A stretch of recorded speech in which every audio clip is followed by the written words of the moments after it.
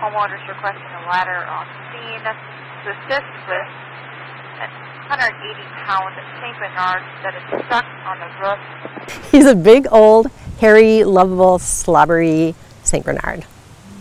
But he's a great dog. I ran up to see what was happening, and the dog wasn't in there, and I just thought the worst. He was standing there, and he kept looking over on the garage. I'm like, don't jump.